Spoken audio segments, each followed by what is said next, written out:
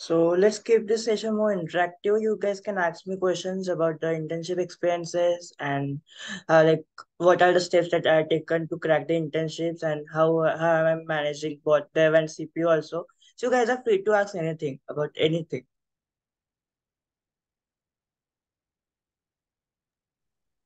Hello, Mm-hmm. may I ask a question? Yeah, sure. Go ahead. Yes. Pranav, I have already done much BSA, but I don't know how to get the internship in my third year. Currently, I am in my third year. So can you please Mm-hmm. suggest how did you apply to BNY Mellon and crack that internship? BNY Mellon was my on-campus internship, but I got the internship in Bloomberg and Poly and early stage startup that is electric pay off campus. How did you apply for Bloomberg? Actually, I applied for Bloomberg UK through LinkedIn, but after the OA, they told me that we are not hiring from India as of now, as the current situation is not going good right now. So they told me that whenever they open position for Bloomberg Pune, they will reach out me the first. Okay, so after 2 or 3 months, they reach out to me that we are started hiring for interns in Bloomberg Pune. So the HR told me that we are going to share your interviews. Before that, we are going to share one meet with the hiring managers, and the after the meet, they share my interviews within a week or within a week. So, and they haven't took my OA also because I have already qualified the OA for the Bloomberg UK. So they didn't consider me for the OA also. Oh, nice. Can you give So some suggestions that how can I grab an internship for third year? yeah, sure. So as of now, if you look at the current market situation, everyone is applying to the same method, right? You will go to LinkedIn or anything else, and then you and or the career pages, and you will apply directly, right? So instead of doing that, what you can do is to go directly to the hiring managers. You can search for the hiring managers on LinkedIn or Glassdoor, and and look for the contact details and contact them directly. Like if you're looking for internship in startup, just go for the list of the startups available on the Y Combinator also. Just go through them, find the name of the company, search them on the LinkedIn, and try to find out the details of the founders or the people working in the startup, and contact them directly rather than applying to number of startups to the career pages. That's not going to work. Like if you are seeing that if you're seeing like in 5 minutes, around 100 to 200 people will fill that application, right? There is only 1 or 2% chance that your resume will going to be shortlisted, right? So this conventional method is not going to work out any day, right? So you need to stand out from the crowd. So for that, you need to make some unique projects. Like if I have gone through many resumes of many people, and the common thing I have seen that like people will focus on DSA and the web dev, right? So, but no one is going to give a shit about the app development or computer vision. Like there are many fields, right? DevOps, etc. But people will still be focusing on the web dev and DSA only. It's not going to work anywhere as of now. There are many things you need to do. You need to do to stand out from the crowd. That's the only thing is going to help you right now. Okay, okay, thank you. Hello. Can I ask a Mm-hmm. question? Yeah. Sure. So hi Pranav. So Mm-hmm. I'm a 2025 batch Mm-hmm. student, and I had been like for the past 3 months applying to off-campus internships, like Mm-hmm. almost like 100 companies, Mm-hmm. and out of them, like I got OA links of say 3, 4 companies, and Mm-hmm. solving all the questions, and no response after that. This So happens a lot. This happens a lot. so like, is it common or like there's some It's problem with common. my It's resume? common. If you look at the current situation or current market situation, it's really common. Oh, okay. So actually, like I haven't got even one opportunity to interview anywhere. Like so. Mm-hmm. It happens. Well, just keep on applying. That's the only solution to this problem. Like you will get shortlisted for many of the companies. You solve the all the problems in like 10 20 minutes also. So you are not going to be shortlisted sometimes. This happens. Like I have been shortlisted for Microsoft Amazon for more than 7 times, like I think, and I saw all of the questions in like 20 minutes, but still I haven't got any interview at Amazon yet. Oh, okay. Makes sense. This happens a lot. Even same goes for the Microsoft also. Oh, okay. And apart from applying on careers pages, so Mm-hmm. say there are some internal openings in a company. So like, what's Mm-hmm. the best way to approach anyone? That as of now what I'm doing is like trying to connect with as many as people on LinkedIn, like making good connection with them. Like instead of LinkedIn, please try to be active on Twitter also. Twitter is a great place to reach out to people. Like if you're messaging someone on LinkedIn, they will barely going to look at your message, right? But on Twitter you can interact with their tweets directly. Like there I know many of the people, many of the hiring managers are available on Twitter. Like from Google, I know 2 or 3 people are on Google, from Google, and they are active on Twitter and Autodesk also. So like they keep on posting opportunities. Like here is the position which is available. You can directly reach out to them on Twitter also, and they will actually reply to your message. But if you are trying to reach out to them on LinkedIn or anything else, they weren't going to see your message. That's why, like on LinkedIn, like many of the like thousands of people are going to reach out to them, and that's very impossible for them to reply to everyone, right? But on Twitter, very few people is going to message them, and the chances of getting a reply back from them is very high over Twitter. And you can also ask them questions on their tweets also. So, and as Twitter is very open, like they are bound to answer your question, right? They can't ignore your question. So that's the benefit of using Twitter. And you won't believe, like I have got many opportunities to Twitter, and that's the best platform you can be active right now instead of using LinkedIn also. I'm not saying that LinkedIn is not good. LinkedIn is also good, but instead of LinkedIn, try to be more active on Twitter. That's more beneficial right now. Oh, okay. That made it very clear. Thanks a lot. Welcome.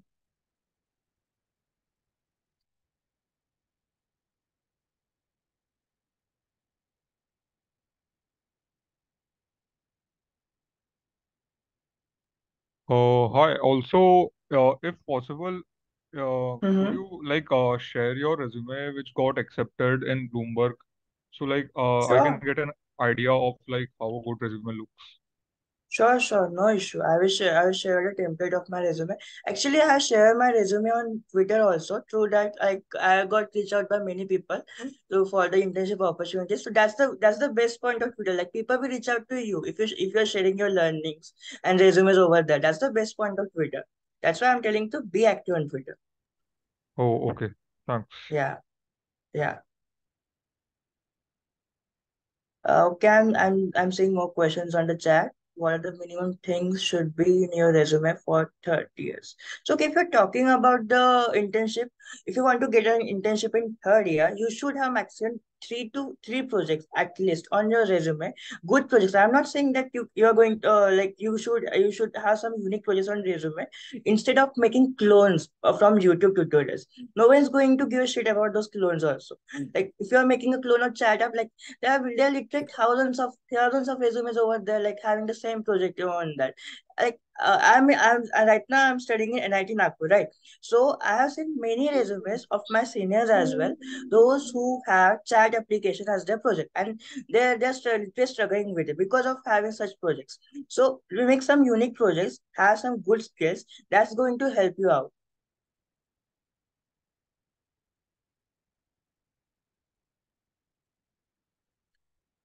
So I hope that answers your question, Ajay.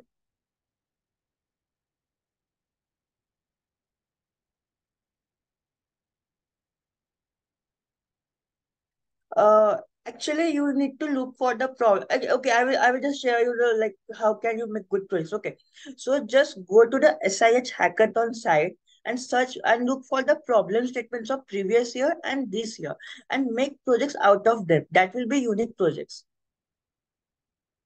If you look at the problem statements that which are available on the Smart in the Hackathon website, those are really unique and those are actually real life problems which is really going to help you stand up from the crowd.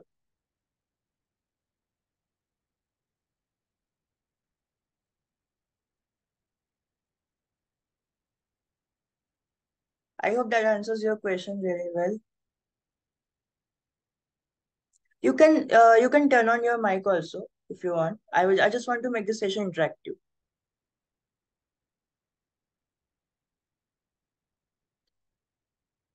Okay. I will share. I will share about my projects. So I have built like many projects over computer vision. So my one of my favorite project is to have you guys heard about the Microsoft Kinect project?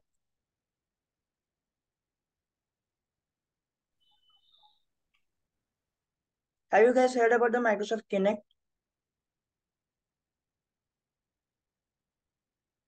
Hello, I'm audible. What, sir? Have you guys heard about the Microsoft Kinect project, which is kind of a, like controlling games using hand gestures or body? It's like PS5 also, but it's really different from the other consoles. Okay, what I did was actually I wanted to purchase that Kinect setup, which was like around 30k. So what I did was like I built my own controller through which I can control the whole AAA game through my finger gestures or the body movements. Like if I'm moving in the left direction, the player will also move in the left direction. I can literally control the gesture. I can literally control the movements of the player through my fingers also. So I made the whole setup. Like that game, like that console cost around 30k, but I made that console only in only in Python. Whole console setup. That's the best use case of computer vision. And computer vision is going to be the future also. Like as you might have seen, like Facebook has just released their glasses right now, AR glasses. That's really good, and computer vision is really going to be helpful in future also. I can share one video with you guys if you want to see. Can I share my screen?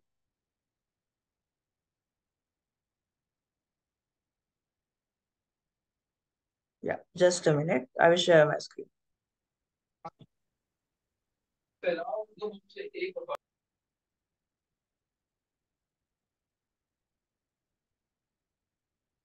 I hope my screen is visible. Oh yes.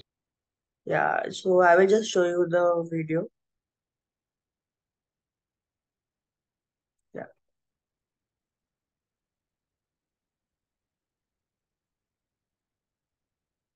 I'm going to play the video on 2x. Okay,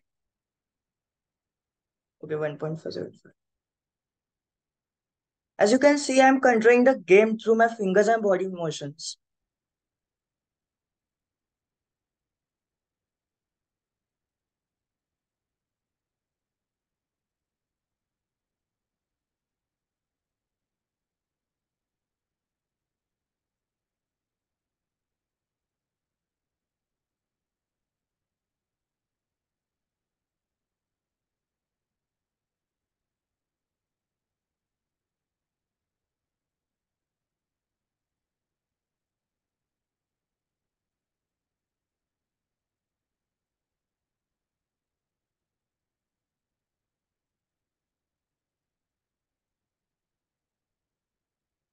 I hope this answers your question really well.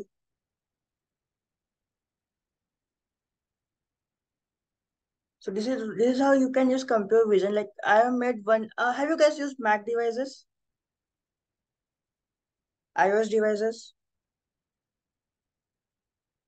So you might have seen like whenever you use FaceTime, there's an option like you can move around your surrounding, but the camera will try to keep you on the center of the screen always. I made the clone of the same feature on Python using computer vision. So this is how you create features which is going to be used by many people around you, and this is how you can make your resume stand out from the crowd. I can share the link of my YouTube channel also. You guys can go through all the projects. That will give you much idea about how unique projects you can make. Uh, I hope that answers. Can I go? Can I move on to the next question? Hi, Pranav. How are you? Sure. Yeah, go ahead. I'm fine. I was asking how to know what technology we should start with, and what are some emerging technologies can recommend us? It depends on what you want to build actually. Like you can't say that like I'm going to learn one stack, I'm going to build this, but that project requires you to learn Go, right? But instead of that, look for the project what you're going to make. Think about the technologies which are going to be required by that project, and then start building, and then start learning with that. But instead of but nowadays what people are doing, like they are going to learn the XYZ, and then things like I'm going to build out of these things. But that's not how things works, right?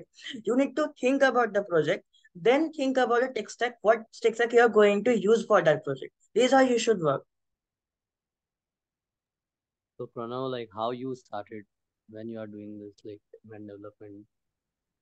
As of now, I'm doing Flutter app development. So what I do is to like think about the project ideas. Then I like basically like what I do is to like divide the project into small pieces. Then work on that part. This is how I work on project.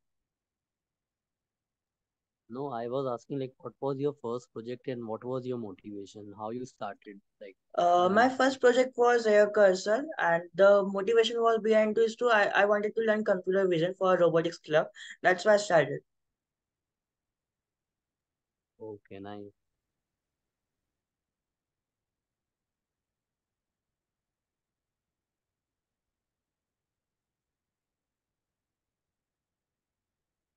I'm seeing here more questions. How good in CSCS problem statement if I'm emphasis or code first right now? My rating fluctuates between. As of now, I'm a specialist on code forces, and I'm not much focusing on CSCS right now. I'm just giving contest. Like I'm literally inactive on code forces since 2 or 3 months. I'm just giving contests as of, and I'm not doing practice right now. I'm focusing more on development side. How to convert an intern to people. It's really easy, right? So just keep communicating with manager, and complete your task in the given timeline, and please try to over deliver them. Like if you're assigned task A, you must complete that task and ask for the task B, and you should also try to complete that task, or give some alternate solutions for the task A also, and try to like be more communicative, and discuss with your teammates like how you can approach that task, or like what are the issues like you are going to face in that task, and how you are going to tackle them. Discuss with them. Try to be more active on the teams also, and also ask for doubts, and keep on communicating with your mentors also. These are you can grab a PPO. This is what I did. Like also keep on documenting each and every day. This is how you going. This what going to keep you motivated also, and it will also help in your presentation at the end of the internship.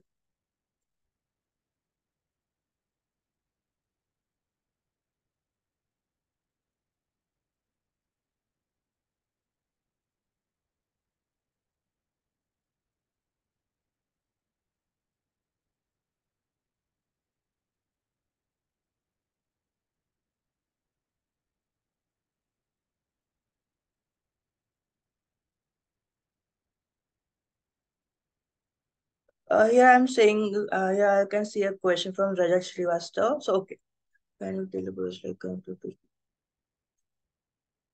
so what I do is to like divide the project into small pieces, and then start working on it. Like as of now, I'm working on gRPC project. So what I do is to like divide that project, and then think about like what are the issues I'm facing, like how I'm going to solve them.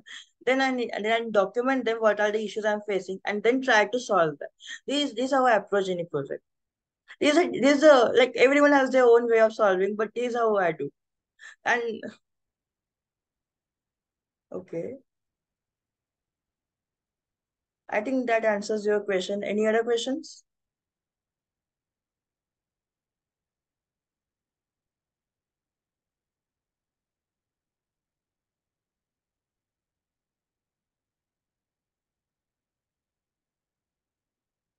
I hope I am audible.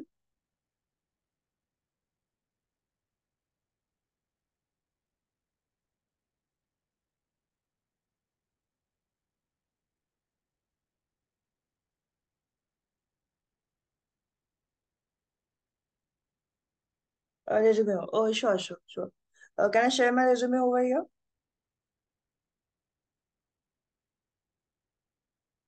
Sure. Just a minute.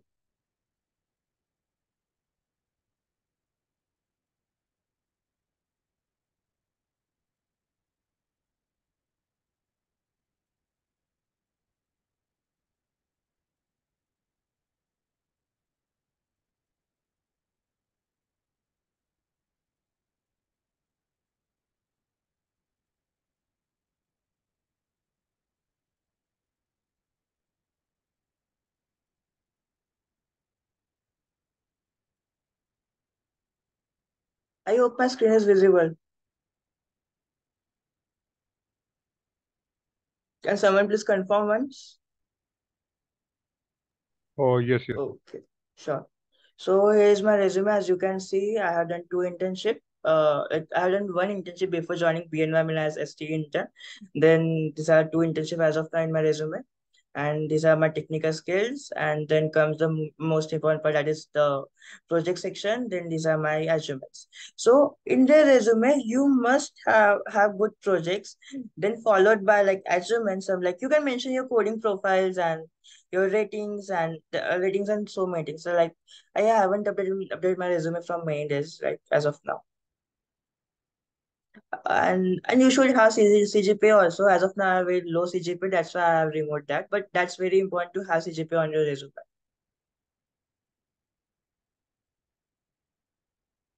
I hope that okay. Let me. Okay,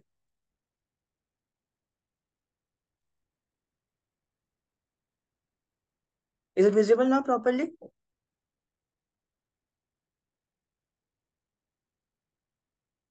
Hello. Okay. As you can see, these are my two internship experiences, and these are my achievements, and these are my projects. Like one thing I noticed that people usually don't mention like they used to like paragraphs in the project section. Instead of that, they can like create two or three bullet points out of that paragraph and write that instead of writing the whole paragraph, and bold the most important part of important keywords out of that also. That will give a like clear picture about your resume. The same thing you can do for the internship experiences and project section also.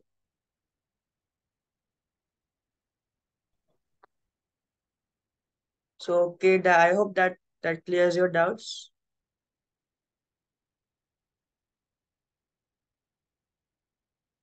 Any more questions? Or if you want me to share my internship experiences also, interview experiences also, I can share that also.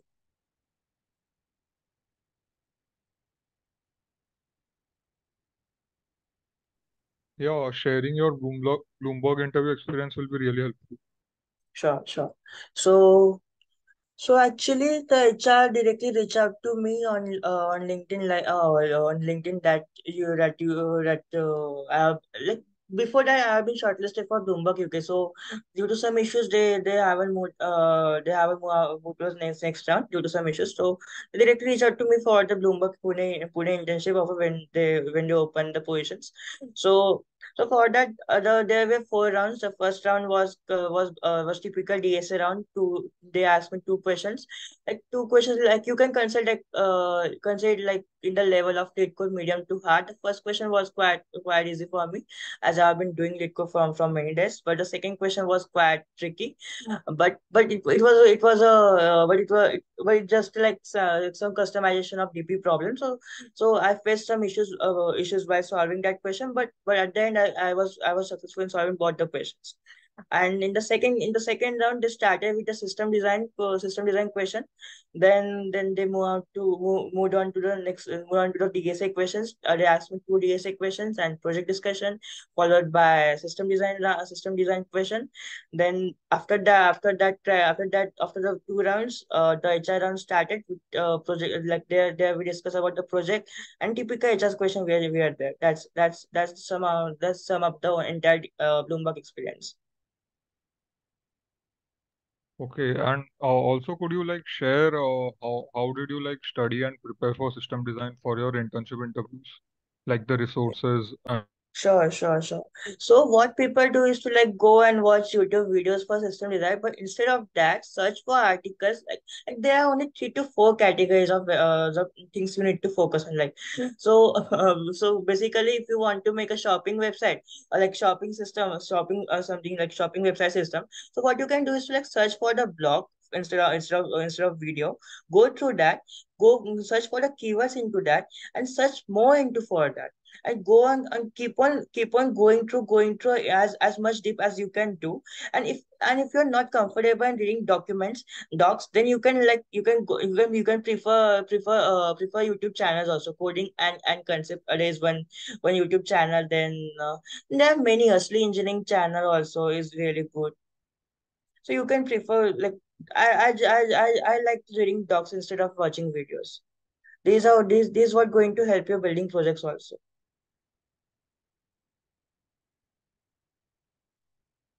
also like what exactly is asked in like system design in like, internship interviews? Like we are supposed to code or is it just like discussion? It is just like a discussion, but I'm not allowed to actually share the whole question as of now due to agreement signed between them. Oh, okay, that makes sense. Okay.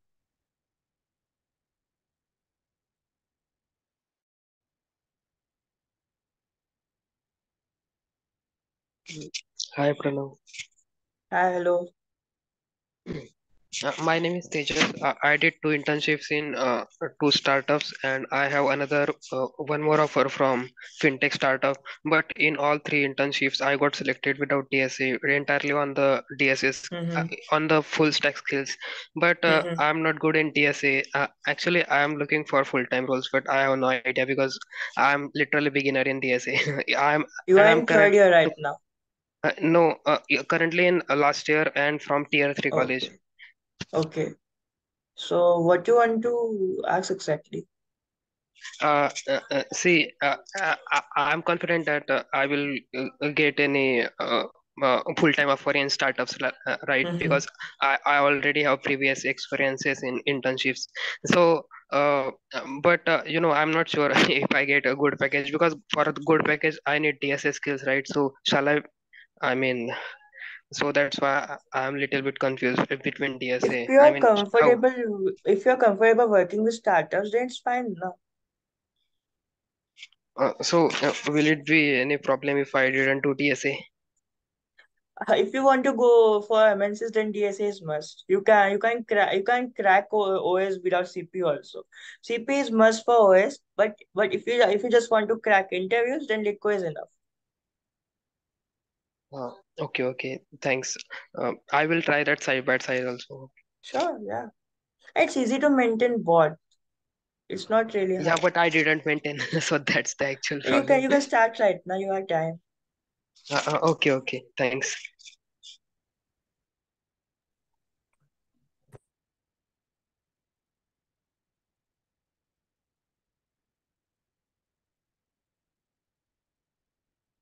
Any more questions? I have a question. Mm-hmm. Go ahead. Actually, I am in my first year and I want to start development. How can I do that? Mm-hmm. What development you want to do? Web app. Uh, I am actually confused in this also. What I should actually start. So you should follow your interest now. Like I like app development instead of more than the web development. So that's why I'm doing app development. You must explore what the was, and then you can choose. Like if I suggest you to go with the app development, it might be possible that you won't like app development. Like I have seen many people that they don't like app development, and that's the reason like you won't see much content over YouTube also regarding the app development. That's why you see more content on web development also on YouTube. So you must explore what the things, then choose whatever suits you the most. Okay.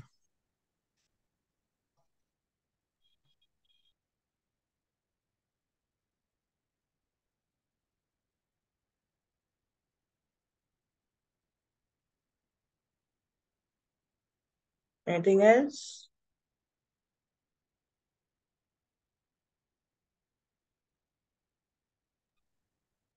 You can look the message. Okay, sorry, I missed the messages. Sorry.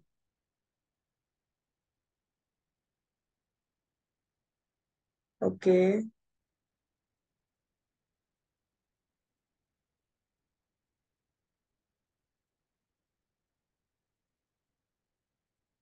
Hello, Kausar. So what I will suggest is to please don't leave competitive programming. Like it will be really hard to crack codes of the companies. And if your college is really good, then it might be possible that your college the companies good companies very good companies will visit your campus, right? So if you are going to leave this competitive programming, it will be really hard to crack OS. So please don't leave competitive programming and do both development and CP along with it. If you're like try to give a break to CP for like 1 or 2 months, then come back to it. It will really help you.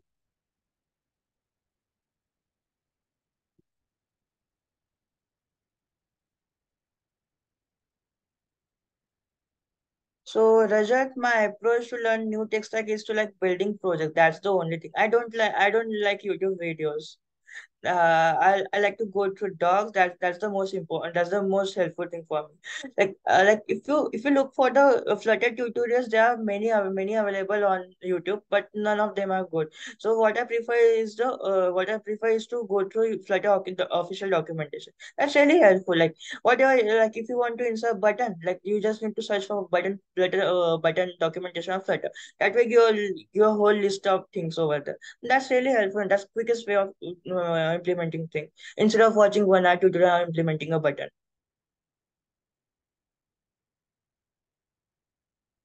Anything else? Uday I think like okay Uday query यहीं पे खत्म करते हैं okay so Sure. okay thank you Pranav, thank you everyone who Thank attended. you so much. Okay, so I am recording.